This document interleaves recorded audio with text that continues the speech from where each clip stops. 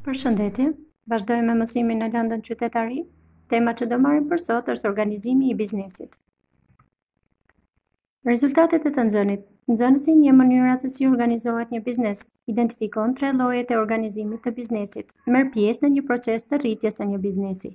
Tregon disa nga përparësitë dhe mangësitë e çdo forme të organizimit të biznesit.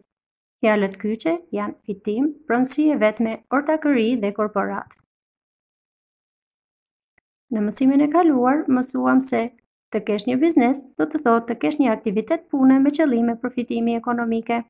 Biznesi i lirë ishte një sistem që u jepte mundësi njerëzve të zgjedhin biznesin e tyre. Sipërmarrës quhet personi që idetë e tij i kthen në veprimtari biznesi. Sipërmarrja nënkupton një mënyrë krijuese të menduari dhe aftësi menaxhimi të nevojshme për të vënë në punë një biznes. Shpenzimi është sasia e parave të harxhuara për hapjen dhe funksionimin e biznesit.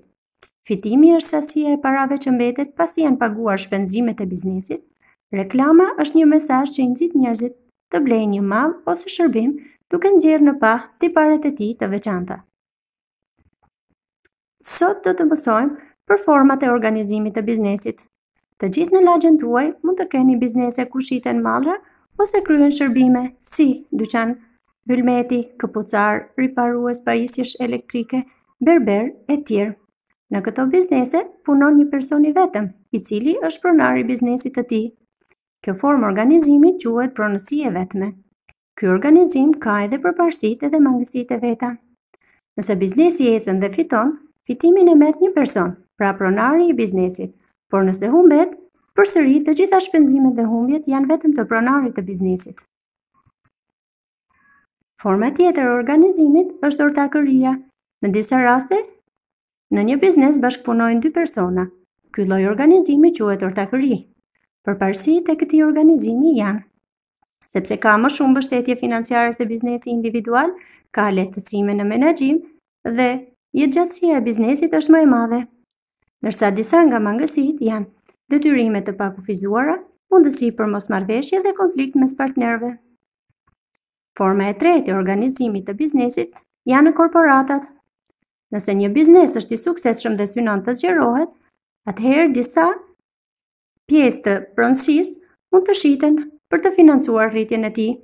Këto pjesë të pronësisë quhen aksione. Personat që janë në pronësi të aksioneve quhen aksioner. Një biznes që është në pronësi të disa aksionerëve quhet korporat. Disa nga disavantazhet e korporatës janë: formimi i korporatës është i vështirë dhe i kushtueshëm. Taksa të larta dhe dokumentacion i konsiderueshëm zyrtar, ka kufizime të mëdha ligjore e tjerë. Të shohim si funksionon një korporat. Aksionerët janë bashkautor të korporatës. Aksionerët kanë të drejtën e një vote për çdo aksion që zotërojnë. Korporatat kanë nevojë për drejtim menaxherial. Për këtë qëllim, aksionerët çdo vit zgjedhin bordin drejtues dhe bordi drejtues zgjedh presidentin dhe specialistët e tjerë për të drejtuar veprimtaritë e korporatës. Punojmë me tekstin, hapim librin në faqen 61-62. Lexoni, diskutoni me prindërit informacionin e dhënë në libër në lidhje me biznesin dhe 3 format e organizimit të tij.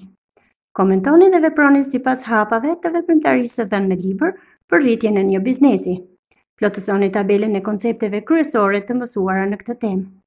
Detyrë shtëpie, zgjidh dhe përshkruaj një nga format e organizimit të biznesit që të pëlqen më shumë. Argumento zgjedhjen që bëre. Ju uroj punë të mbarë e bashkë do të dëgjohemi përsëri.